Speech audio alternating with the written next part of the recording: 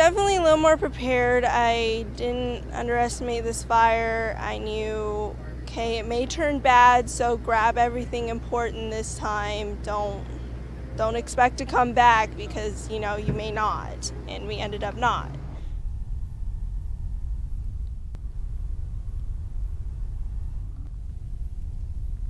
So I decided I better get out now, and when I came around the bend, everything was on fire. It just, entire hillsides.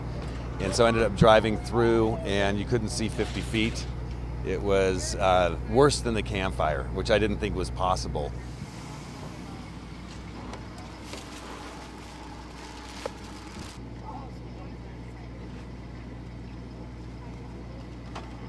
Bring the meat and just keep adding meat into this.